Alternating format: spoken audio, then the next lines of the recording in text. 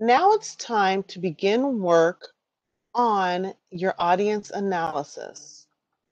Let's take a look at the document.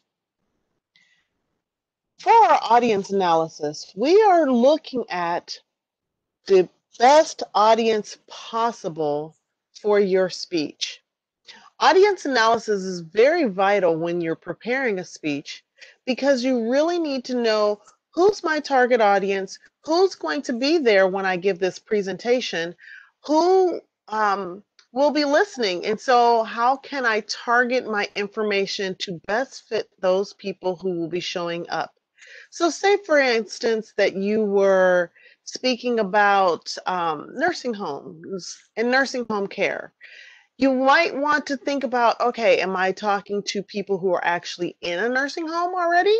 Or am I talking to people who are older adults who will be putting their parents in nursing homes?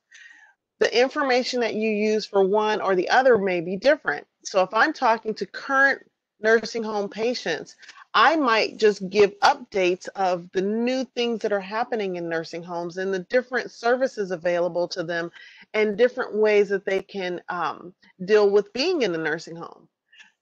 But if I'm talking to older adults who might be putting their parents into nursing homes, I then would be telling them the features and the cost and how to go about putting the parents into the nursing home. So, analyzing your audience is very, very vital. So, for our audience analysis for this course, you are considering you're giving your speech to an actual audience. Now, we're not talking about our classmates. We're saying if you can give a speech to the best audience ever for your topic. So, like I said, the nursing home information. I'm not thinking I would be giving this topic to teenagers or to children or to 20-year-olds, right? So we have to think what would be my best audience? So it says if you were speaking to an audience on your topic, what would be your most desirable or who would be your most desirable audience for this topic? What traits would be most desirable? Please be specific and select a group. I know most speeches are great for a wide range of demographics, but I want you to narrow. So, for most topics, you can talk to anybody about them, but narrow it down to what you think would be best for your topic. So, refrain from noting all groups.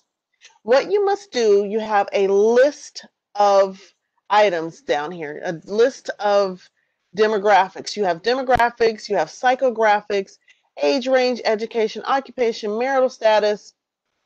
There's a variety of them down here. You only need to pick 7 of the topics below and answer the questions. You will write 1 to 3 sentences for your 7 topics or subtopics, including why you have chosen that range or type, and be very descriptive and clear on who it would be within that range or type. Some of these areas can be for anyone. For example, if you give a speech about how to save money, that can apply for young, old, teens, middle adults, older adults, even elderly. If that is the case, I suggest not selecting the topic of age range. Some areas that are more specific, such as how to check for prostate cancer, then you might select the age range. There's a certain specific age range that fits that prostate cancer. So, again, from the A and B, a combination of A and B, you will choose 7 that work perfectly for your topic. And then you tell us who. So if I pick age range and I'm talking about prostate cancer, I will say men from 40 to 60 years old.